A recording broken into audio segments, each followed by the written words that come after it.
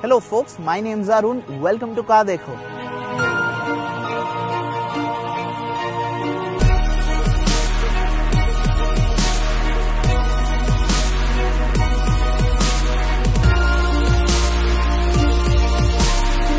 Now, India's first indigenously developed SUV has come a long way since it first broke cover in 1998. Naturally, the car that you see next to me here has a lot of legacy to live up to. The Safari Storme as we know it now received new interiors and some more power under the hood earlier this year. However, Tata think that's not enough. They've gone ahead and launched this. It's called the Varicor 400 and it's available only in the VX trim.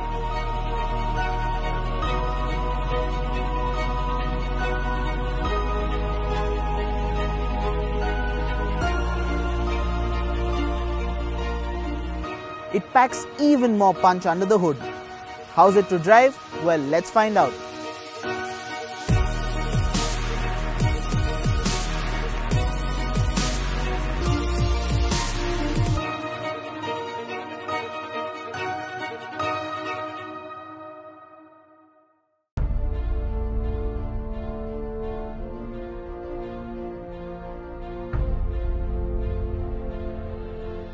Other than the Varicor 400 badging on the fenders, the SUV remains virtually unchanged compared to the updated Safari Storme.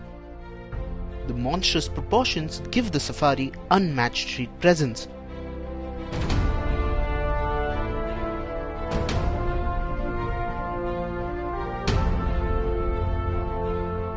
The little add-ons that you see here, like the bug deflector, the daytime running lamps and the hood scoop, are all accessories that can be fit at the dealer level. There's a similar story on the inside. The interiors are identical to the standard Safari Storme. You get the same integrated music system and the bolt-like steering wheel. It is just as spacious too, which means you get the towering front seats, the lounge-like rear bench and the jump seats in the boot.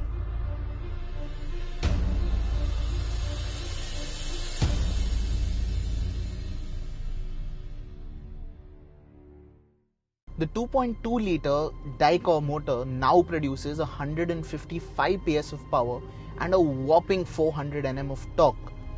What is also new is this 6-speed gearbox. The ride and handling remains identical to the standard Safari Storme. The steering is heavy and thanks to its size, it has oodles of body roll. However, it does ride nice and flat and it does absorb all the bumps without a fuss.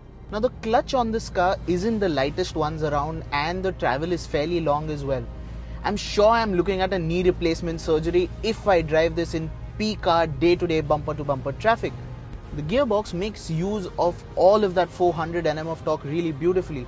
For example, you can leave it in third at as low as 20 km an hour and it will accelerate all the way up to 100 km an hour in the same gear. There is a hint of turbo lag under 2000 RPM. But post that, the engine delivers all the torque in a smooth surge. There isn't that explosive kick in the back feeling.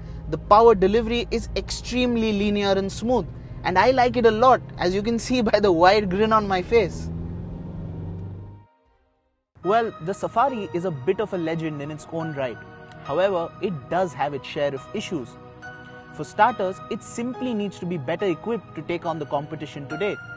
Basic essentials like an MID, reach adjustable steering, automatic climate control are all missing from the Safari. For someone paying the 13.25 lakh rupee price tag, these features do matter a lot. That aside, if you're amongst the one who pick every little excuse to grab the keys and head out on the road to explore, the Safari Storme Varicor 400 can definitely make its own way.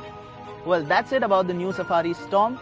Do let us know what you think about it in the comment section below. Like always, don't forget to subscribe to the CarDekho YouTube channel for more news and reviews.